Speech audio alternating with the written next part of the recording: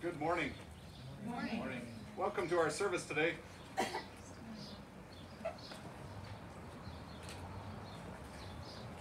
Good morning.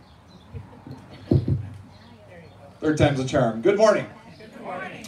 Welcome to our service today as we celebrate the fourth Sunday in Easter, also known as Good Shepherd Sunday. Today, as we study God's Word together, we focus on the fact that Jesus is indeed our Good Shepherd, the one who watches out for us, the one who provides for us, the one who cares for us, and the one who indeed was willing to lay down his life for us that we might have salvation. Today, we begin our service with the singing of the first hymn, Christ the Lord is risen today, Alleluia. We worship our risen King.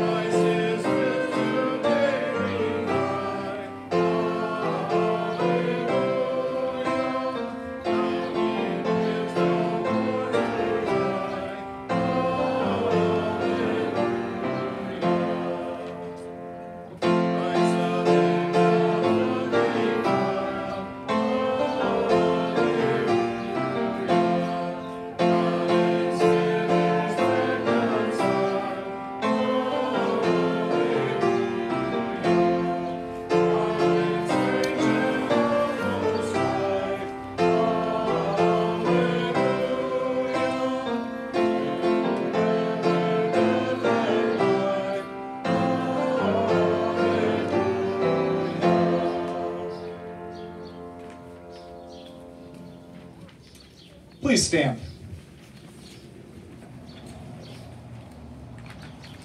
The grace of our Lord Jesus Christ, the love of God, and the fellowship of the Holy Spirit be with you. And also with you. Let us come before God in true repentance, seeking forgiveness and amendment of our ways. With what shall I come before the Lord and bow down before the exalted God? Shall I come before him with burnt offerings, with calves a year old?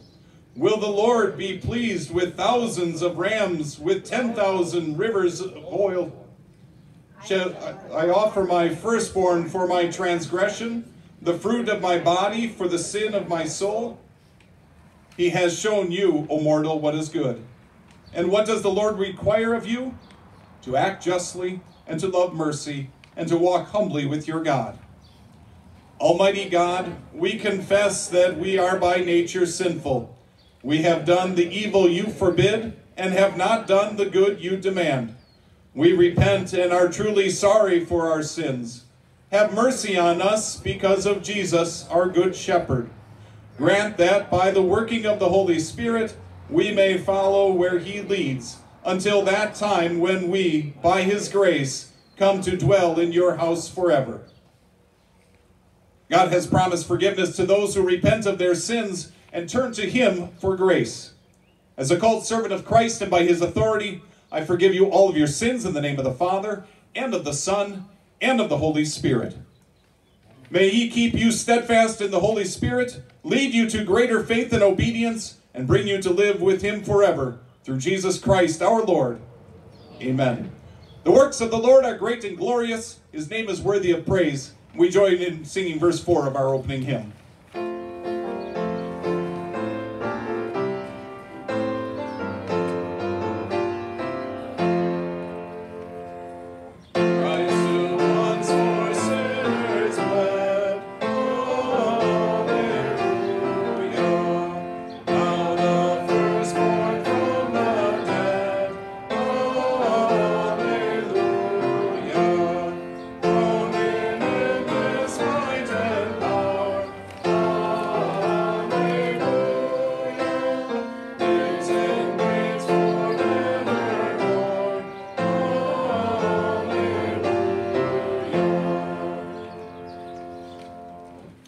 us pray.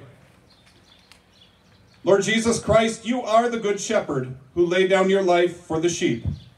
Lead us now to the still waters of your life-giving word, that we may abide in your Father's house forevermore. For you live and reign with him and the Holy Spirit, one God, now and forever. Amen. Congregation may be seated.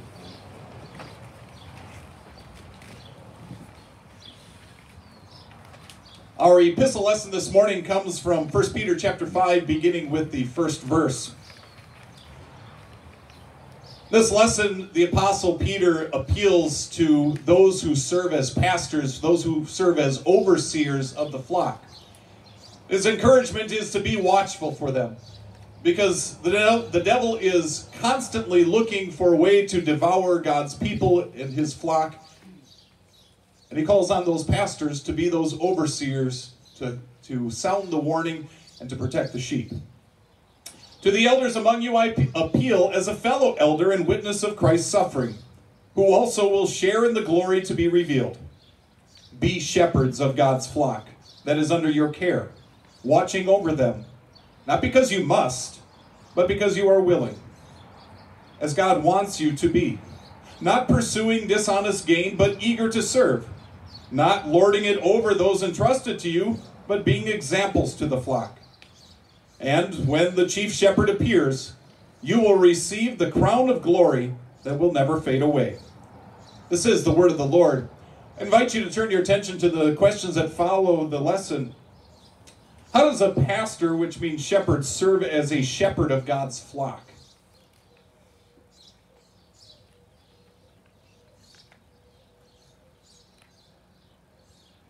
Go ahead, Mrs. Rosenbaum. Well, just like the shepherd would take the sheep to pastures to feed them and to streams of water to give them something to drink, pastors will lead us to God's word where our souls are fed.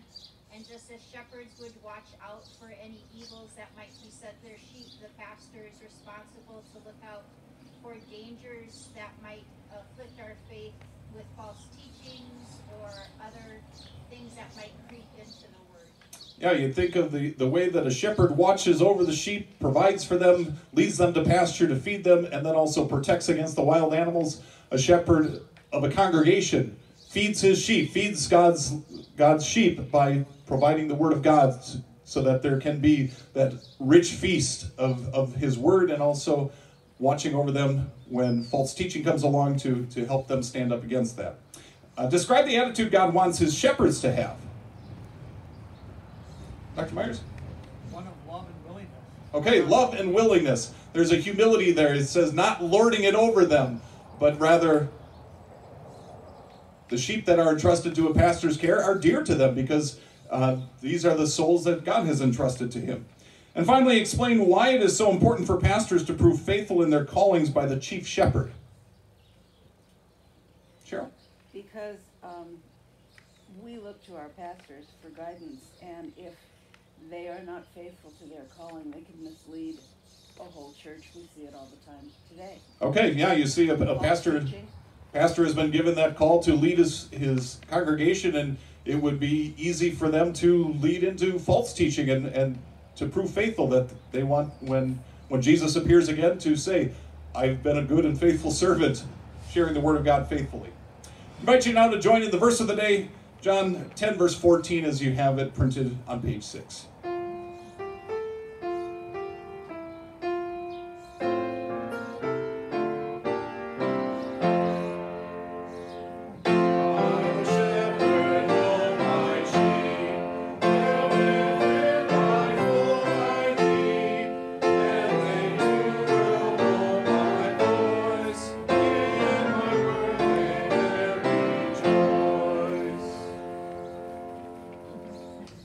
Our gospel for today comes from the Good Shepherd chapter of the Bible, John chapter 10, beginning with the 11th verse. This lesson we see Jesus announce himself as the Good Shepherd, the one who was willing to lay down his life for the sheep, the one who cares for the sheep, and the one who calls his sheep with his voice, and his sheep know him. I am the Good Shepherd. The Good Shepherd lays down his life for the sheep. The hired hand is not the shepherd and does not own the sheep. So when he sees the wolf coming, he abandons the sheep and runs away. Then the wolf attacks the flock and scatters it. The man runs away because he is a hired hand and cares nothing for the sheep. I am the good shepherd. I know my sheep, and my sheep know me, just as the Father knows me and I know the Father. And I lay down my life for the sheep. I have other sheep that are not of this sheep pen. I must bring them also. They too will listen to my voice, and there shall be one flock and one shepherd. The reason my Father loves me is that I lay down my life, only to take it up again. No one takes it from me, but I lay it down of my own accord. I have authority to lay it down and authority to take it up again. This command I received from my Father. This is the gospel of our Lord. What difference do you see between the good shepherd and the hired hand? Dr. Myers? Well, the good shepherd takes ownership. The hired hand is just there to make money. Okay, the good shepherd takes ownership of the sheep. Hired hand, he's just there to make a buck. He's not quite willing, not quite as invested when the wolf comes to stand up to that. Identify who the other sheep that are not of the sheep pen are. Sure. I would say it's probably us as Gentiles. Okay, so you certainly have the Jew-Gentile kind of aspect there. And the other is the unbelievers that are need to be called into belief. Okay, so there are still those people who are not yet believers, and those people still need to be called to faith. And so God uses his good shepherd and his under shepherds to call those people to faith. And finally, how do you know that the good shepherd truly loves you? We have such a beautiful picture there. Pete? He laid down his life for us. Yeah, you can think of no greater love than to lay down your life for someone else. And the good shepherd says, I did that willingly. And if you continue on there, notice he said, I did it not because I had to, but of my own accord. And I had the authority to take it up again. So not only is his death so important for us, but also his resurrection. We now continue with confessing our Christian faith with the words of the Apostles' Creed. Please stand. We join together. I believe in God, the Father Almighty, maker of heaven and earth. I believe in Jesus Christ, his only Son, our Lord, who was conceived by the Holy Spirit, born of the Virgin Mary, suffered under Pontius Pilate, was crucified, died, and was buried. He descended into hell. The third day he rose again from the dead. He ascended into heaven and is seated at the right hand of God the Father Almighty. From there he will come to judge the living and the dead. I believe in the Holy Spirit, the holy Christian Church, the communion of saints, the forgiveness of sins, the resurrection of the body, and the life everlasting. Amen. We continue with the first three verses of The Lord's My Shepherd. You may be seated.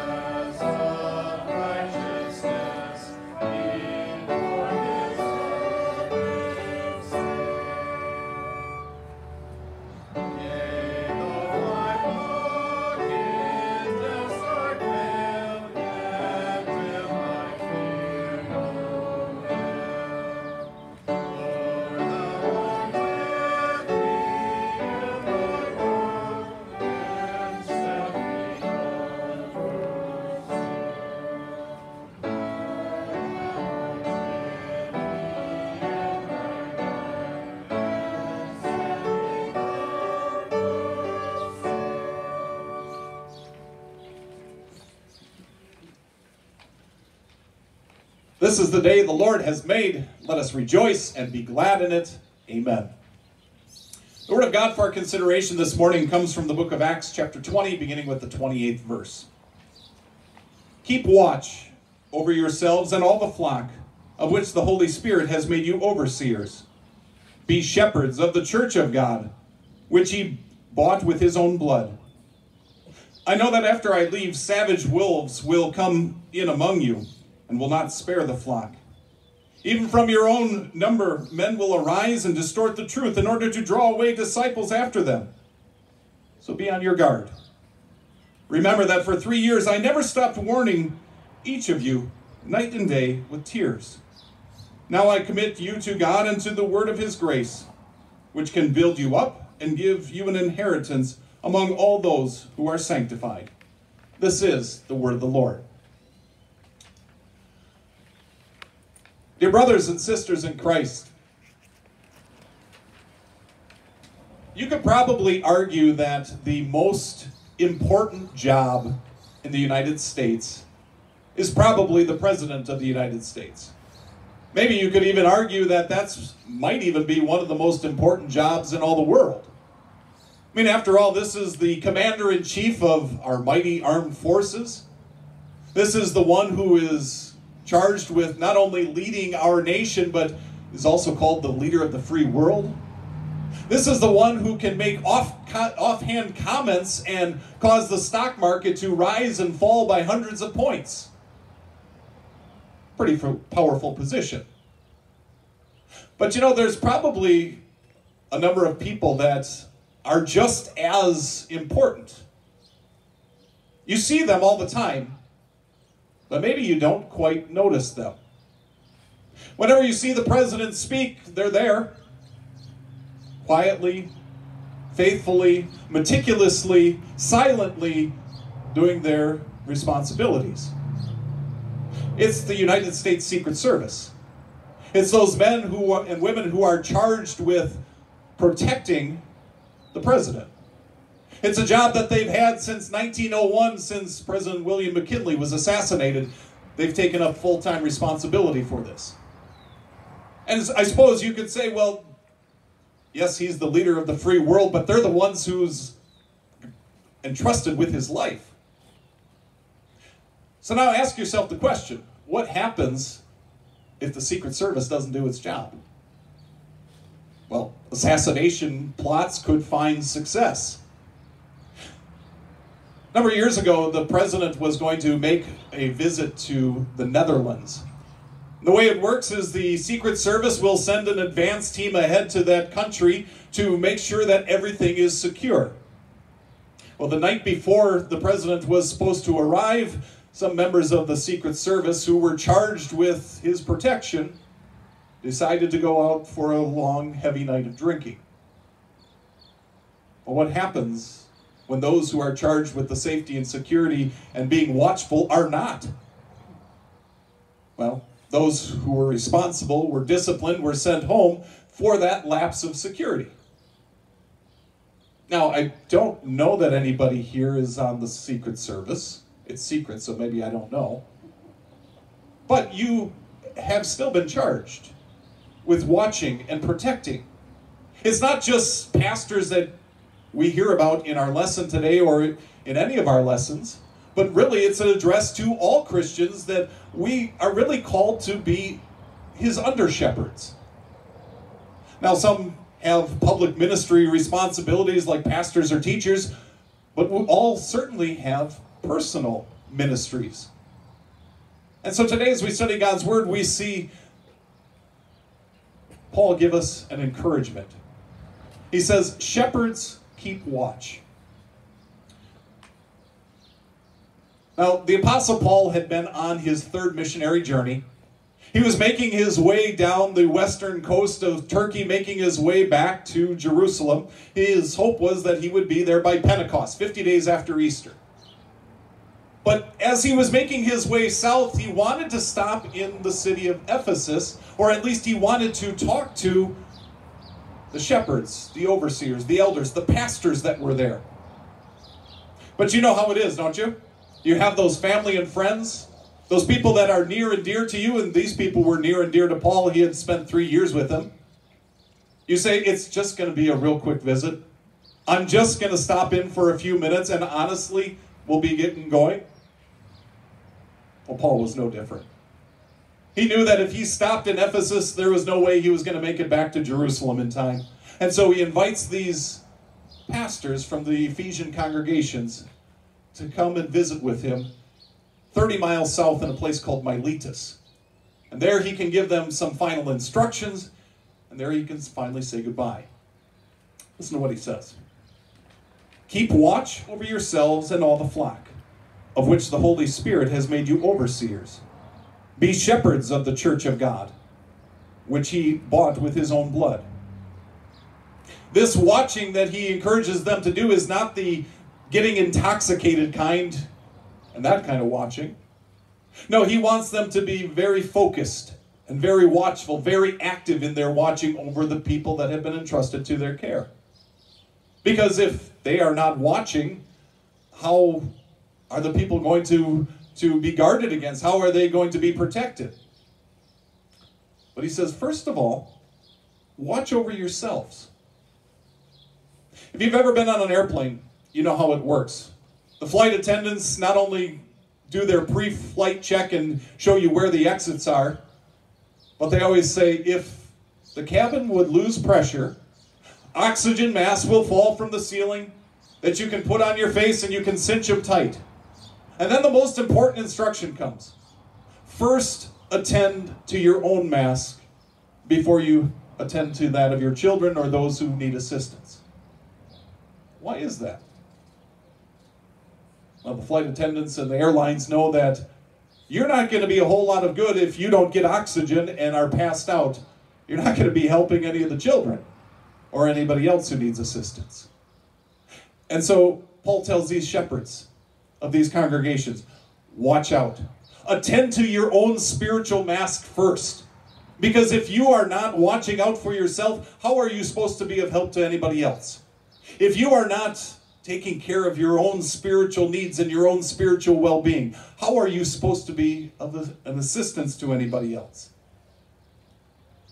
Because when our familiarity with God's Word, when our association with it becomes lax, that's when we open ourselves up for false teaching.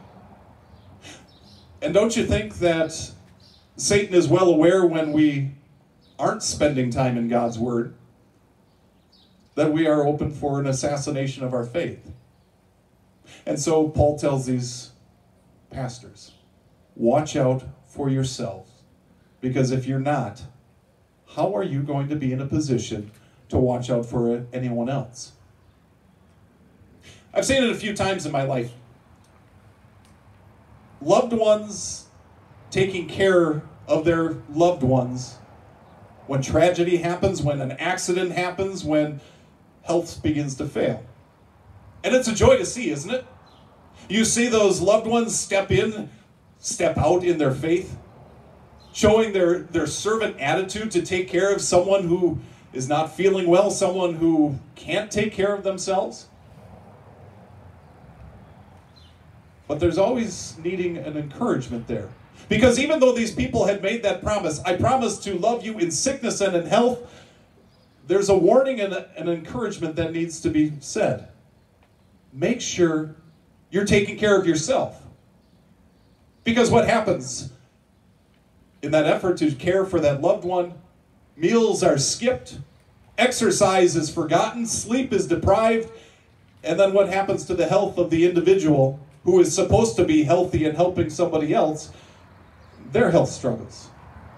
And when their health struggles and when they are down, how are they supposed to be of help to someone else? Well, what about when it comes to our spiritual lives? You know, think about it for parents. Parents, we want to make sure our children are in church. We want to make sure that they hear their devotions, that they know their memory work. We want to make sure that they know who their Savior is. But are you taking time for your own devotional life? How are you supposed to feed your children entrusted to your care when you yourself are not being fed? Or think about pastors. How is a pastor supposed to feed his congregation and care for his congregation if he's not first preaching to himself and applying God's word to himself and convicting himself and be assured by the gospel? We can't fill other people up with something that we don't have if we continue to empty ourselves of it. And if we neglect God's word, again, Satan knows it. Satan knows that we aren't always faithful, and he tries to capitalize on it. When we aren't making use of God's word, that's when the wolves begin to encircle around us. Or, you think of something like online worship. Over the past months, you think of what a blessing that has been, right? When you have been stuck at your home, when people who are a little bit more concerned for their health stay away, you think this is such a great thing, a great utility at our disposal. Because God's word can continue to feed those people. But what happens when we decide, you know what, I know I'm able to go to church, I know I can go to church, I know I'm healthy enough to go to church, I know that I'm not scared to go to church, but it's more convenient to just stay home. I know God says let's not give up meeting together. But what if I want my will over his? Again, the wolves begin to encroach. Something that is meant to be a good thing, and we can turn it into something that's not. Or you think of how we gather together as a congregation and say, what is the best way we can get the word of God out to our neighbors? And it's a good thing to consider that question. But the moment we say that the most important thing is not the word of God, we have issues. The moment we say it's the format or the worship style or the personality or the presentation or the programs, the moment we put anything else ahead of God's word, again, the wolves are closing in. Because Satan would love for us to replace God's word with anything else. Because he knows the fact that faith comes from hearing the message, and the message is heard through the word of Christ.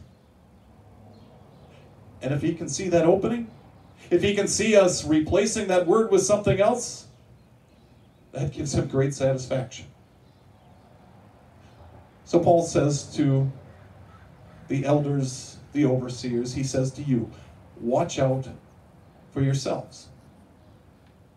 But there's something that we can't miss in this lesson. You are so precious to Jesus. You are so precious to the Good Shepherd. How do you know? Well, he laid down his life for you. For every time that we neglect God's word, for every time that we try to put something else and replace it with something else more important, for every time we neglect to look out for our own spiritual well-being, that's why Jesus went to the cross. That's why he bled as your good shepherd, to lay down his life for you.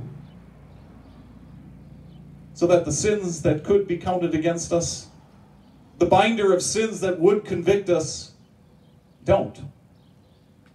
Because Jesus laid down his life for you and for me. And now he says, continue to watch out for yourself, because you are empowered to watch out for yourself because of what I've done for you. But it's not just for you. Now he says, watch out over God's flock. Now that we are attentive to ourselves, now that we know that God wants us to do this for ourselves, listen to what he says.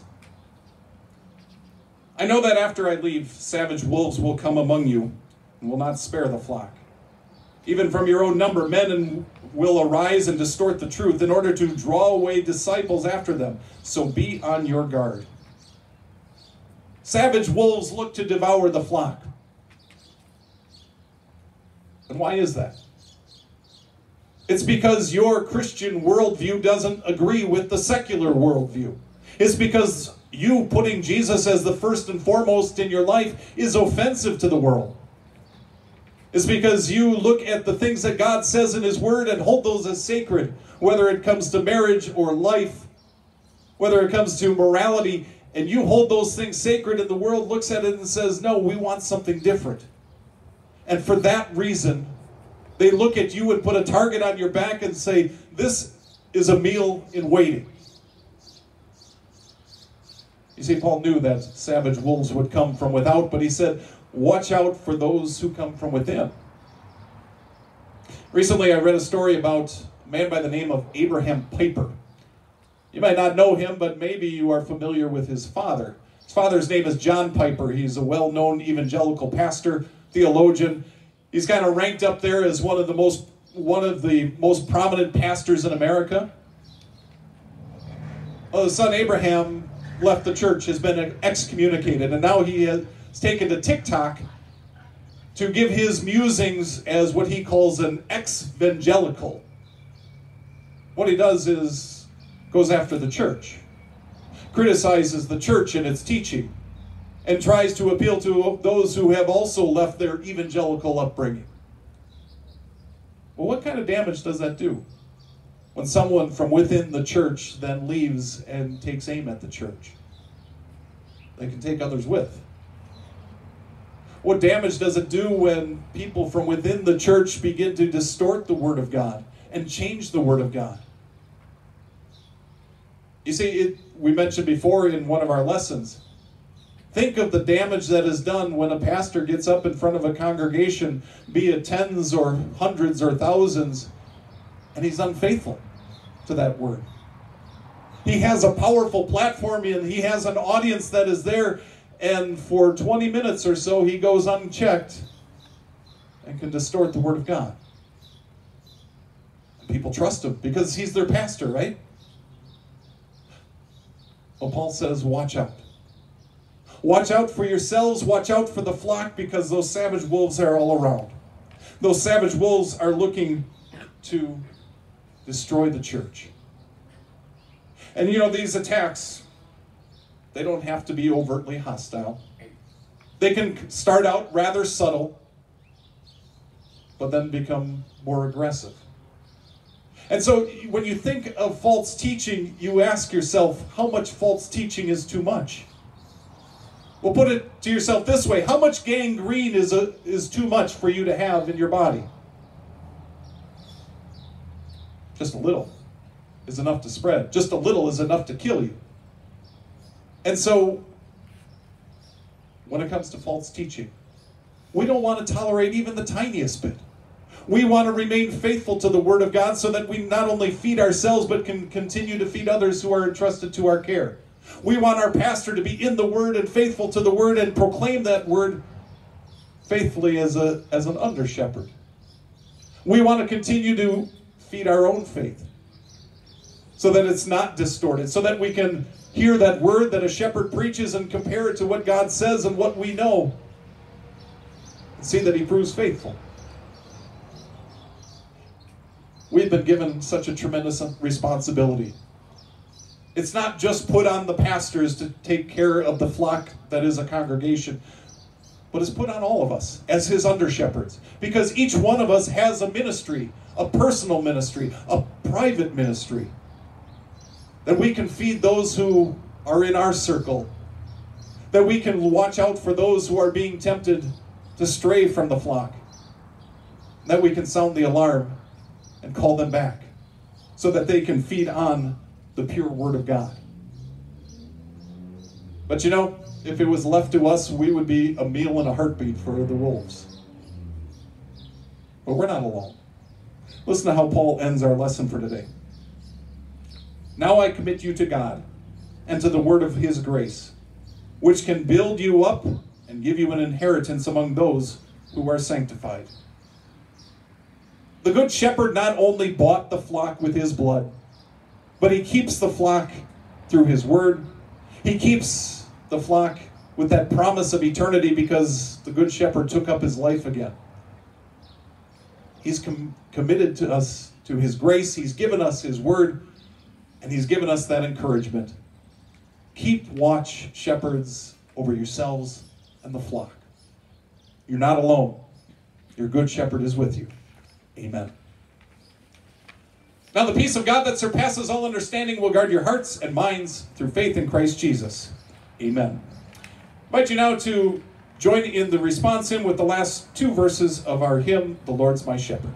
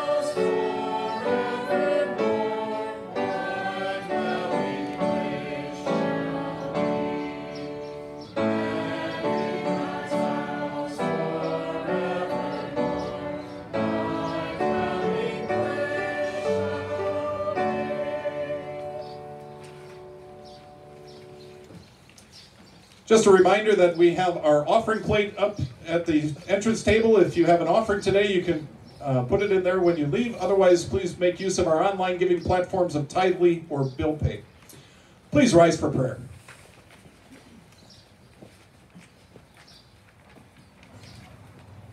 Lord Jesus, Good Shepherd, we have heard the sweet sound of your familiar and loving voice in the gospel and have feasted in the green pastures of your holy word. Bless your word in our lives.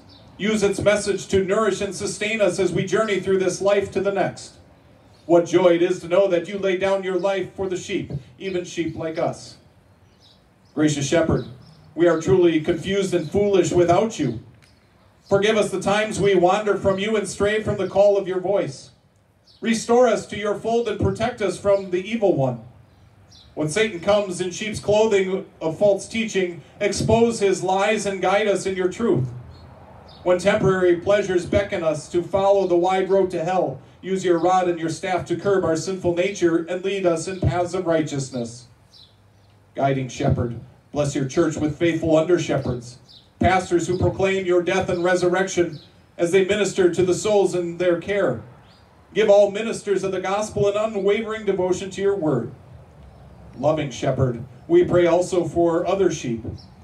Let your voice be heard in the world. Prosper the work of our missionaries at home and abroad.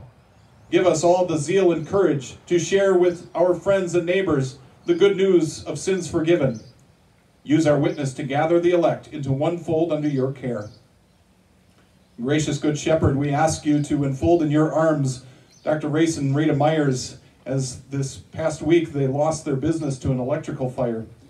Be with them during this time of difficulty, guiding them in the paths that you would have them walk, comforting them with your rod and your staff, reminding them that you will never leave them nor forsake them, giving them the joy and hope of the greatest treasure you have given them and all of us in the death and resurrection of Jesus.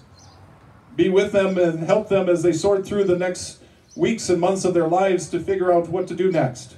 We ask you to continue to hold them in your tender care. An eternal Shepherd, when our days on earth come to an end and we walk through the valley of the shadow of death, lead us safely to our eternal home. There will we enjoy your goodness and mercy forever. Amen. We join in the Lord's Prayer. Our Father in heaven, hallowed be your name. Your kingdom come, your will be done on earth as in heaven. Give us today our daily bread. Forgive us our sins as we forgive those who sin against us. Lead us not into temptation, but deliver us from evil. The kingdom, the power, and the glory are yours, now and forever. Amen. We continue with our next hymn, Jerusalem the Golden. You may be seated.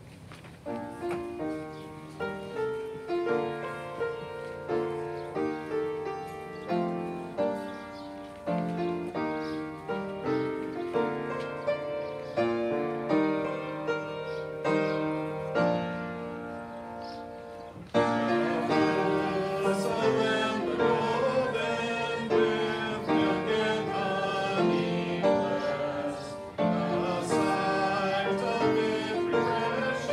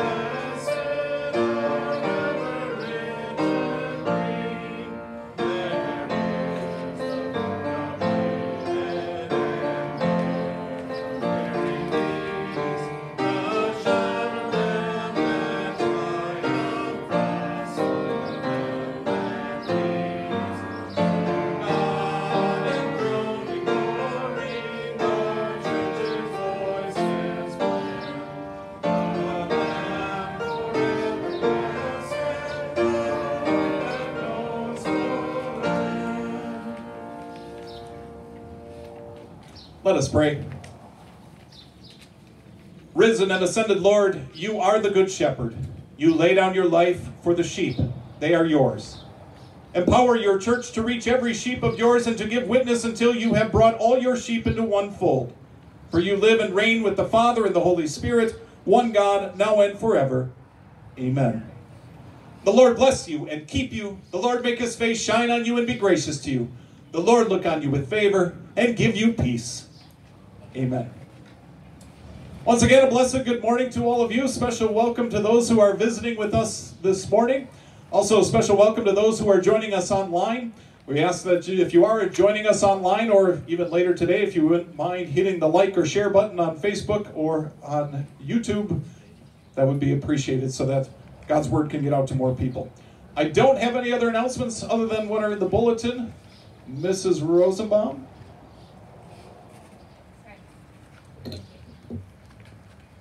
Hi, just very quickly, for those of you ladies who didn't missed it, yesterday was our Circuits LWMS rally. Yeah, I know. I actually happened to remember, so I did watch it. It is on YouTube, so if you would like to go and watch the presentation, that would be great. If you can't find it, I do have the link, so you could contact me for the link for it. The speaker was Vicar David Choi. He is currently serving down at Reformation. I'm going to have to bend this because my calves are killing me. Yeah. So, no, it's okay. So, he is from China. He grew up in China, had a job in China. He is a Korean Chinese. And he went to Korea, visited there. I'm telling you his whole story, but suffice it to say, he's a second career pastor. Went through the Bethany program. Bethany is our ELS seminary. Okay, the motorcycle's gone. I can talk again. And so he's serving his vicarship down at Reformation right now. So very interesting presentation. Pastor Duquesne down in Ascension Escondido had a wonderful opening and closing devotion for us. They also mentioned that elections are there. There's a link for that too, to vote for officers. And speaking of elections, I have in my hand ballots for our national board. The convention is going to be virtual again this year, so anybody can the national convention is going to be virtual, so anybody can participate with that. I do have 2 sets of who the people we're voting for are, so that you can read a little bit in the projects. The vote does not have to be sent until I think it's May 25th. So I'm going to have these around for a while. Obviously I'm going to be at the piano right now, but you can come up and get them. But I'll have them with me the next couple of weeks so that we can all vote. I noticed quite often you guys will say, who do you recommend? I know none of them this time, so I can't recommend anybody, so your guess or vote is as good as mine. So, thank you.